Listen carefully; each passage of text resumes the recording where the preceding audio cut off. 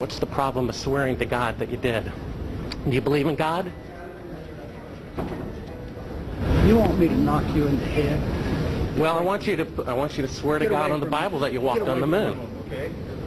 If you walked on the moon, we're given the opportunity to swear to God that you walked on the moon. I'm going to give you the opportunity to get the hell knocked out of you if you don't leave me alone.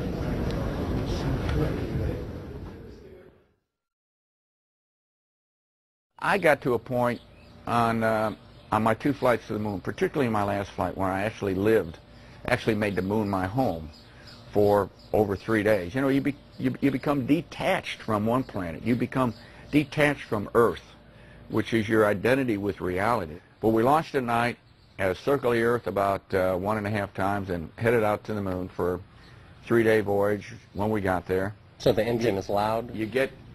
Pardon? Is the engine loud as you're descending? Well, the engine is very loud. It's very difficult to tell the difference between feeling sound and hearing sound, but yes, it's loud. When you were in it, you couldn't hear it in the vacuum of space. It's a very kinetic, very dynamic period of about 10 to 12 minutes. And you get down to 200 feet, and you go through an area where you're either going to land or you're basically going to crash. So is the Earth, I guess, is 6 times bigger than the moon is from Earth? The Earth is about 4 times bigger than a full moon looks to us from Earth. It was very close to the horizon on Apollo 17, and that was unique for us. We didn't have to look up like most of the other flights from most of the other landing sites were to look at the Earth. I mean, I just glanced over my shoulder, and there's the Earth. It was there all the time. It was so prominent. It was almost involuntarily while you're going about your work and being a lunar geologist and exploring and driving a rover, you'd always be confronted by the Earth itself. It was, I tell you what, it was almost like a security blanket because you knew it was there. It was the warmth that accompanied your visit to another planet. For instance, our lunar module, when we lifted off the surface, had to burn for 7 minutes and 14 seconds. And that's just light off. Only one engine. You know, we had redundant or backup valves, but only one engine, one set of propellant tanks.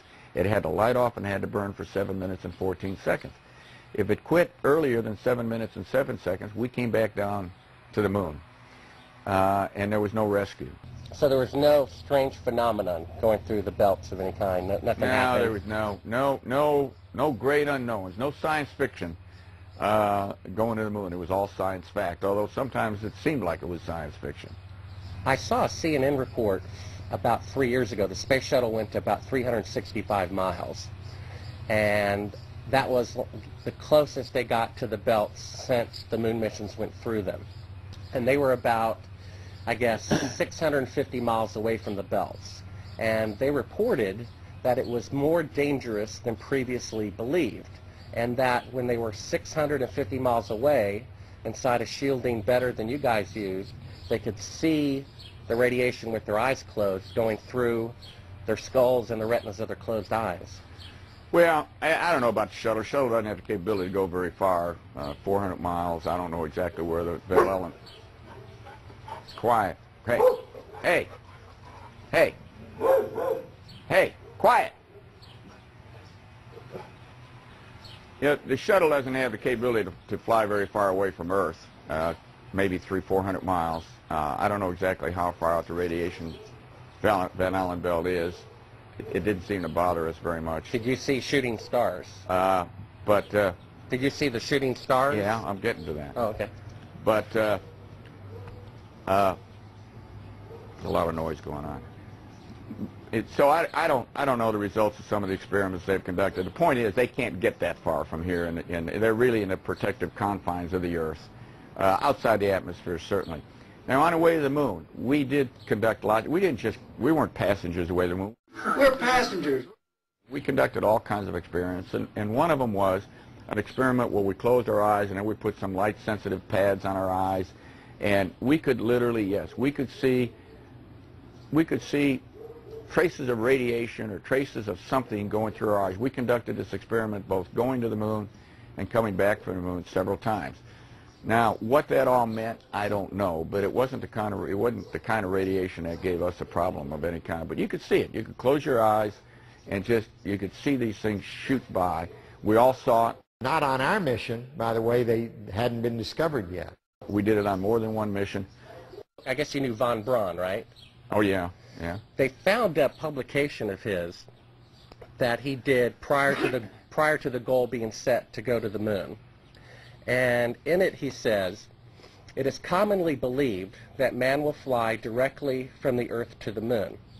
But to do this, we would require a vehicle of such gigantic proportions that it would prove an economic impossibility. Calculations have been carefully worked out on the type of vehicle we would need for the non-stop flight from the Earth to the moon and to return. The figures speak for themselves. 3 rockets would be necessary.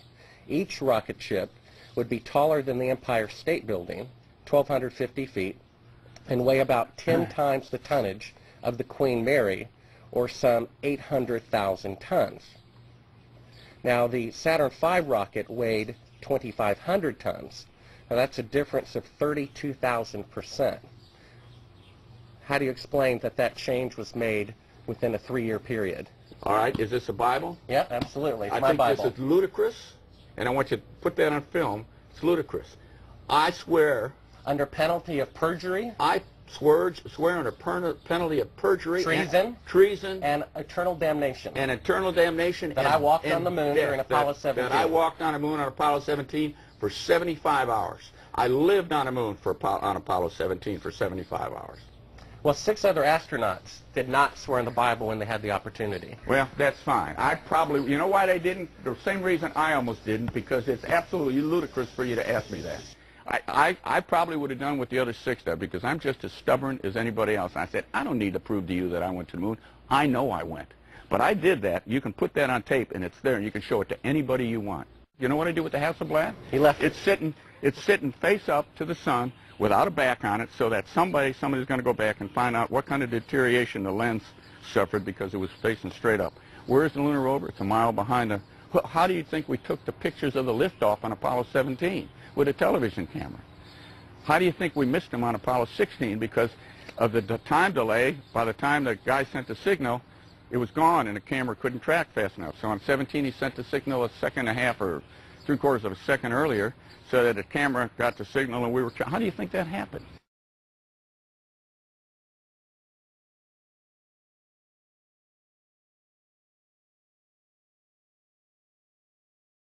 I've got a book telling me I didn't go to the moon, that thick, okay?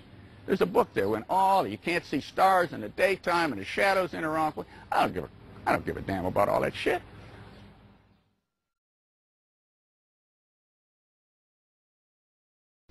When you looked up at the sky, could you actually see the stars and the solar corona in spite of the glare? We were never able to see stars from the lunar surface or on the daylight side of the moon by eye without looking through the optics. I don't recall during the period of time that we were photographing the solar corona what stars we could see. I don't remember seeing any. Mr. Collins, Bart Sibrel, ABC Digital. How are you? Good. I'm the gentleman who found the classified tape from your mission of you faking the window shot, putting the transparency over the window when you were supposedly halfway to the moon when in fact you were in Earth orbit. I have no idea what you're talking about. I think you must be some kind of wacko. Okay, well, we have the opportunity to set the record straight. We're asking you